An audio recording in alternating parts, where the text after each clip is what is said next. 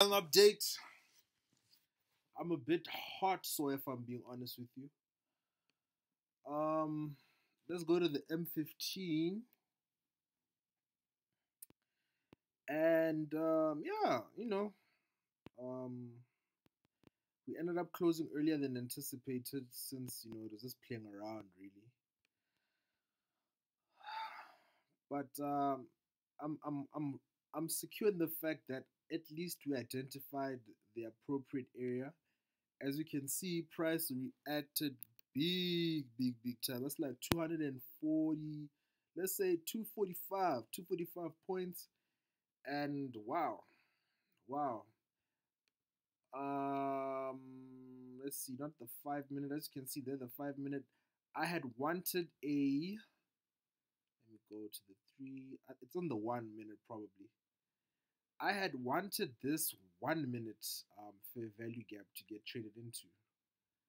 That's what I was targeting. I wanted the perfect entry, but price filled in this one and then it reversed like crazy. Like wow. But now it's nice to watch. Nice to watch. Um, yeah, man. I think even US 500 did it. I marked it out. Yeah, even the trade on the US 500 came out nicely. If you haven't watched the other clips or videos that we put together, I recommend you go check them out. It'll come in very clutch, very clutch.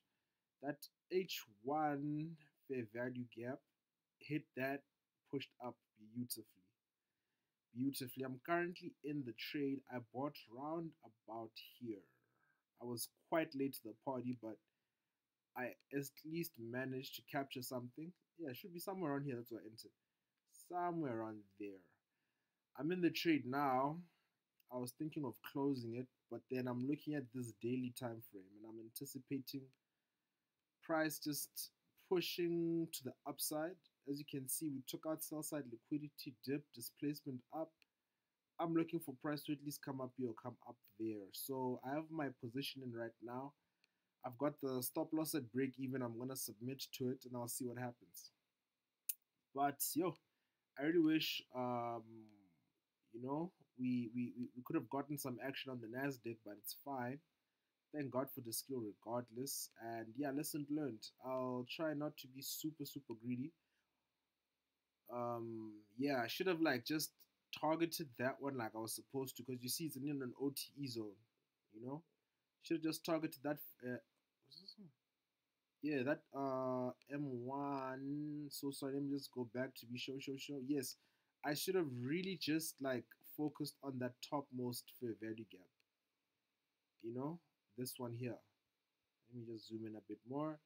Yeah, I should have just had my limit order entry there and then like used risk management to allow my account to weather if price would trade down to that. But today I had specifically had, like, you can see that line, that's what my limit order was. I wanted this fair value gap, but it's fine.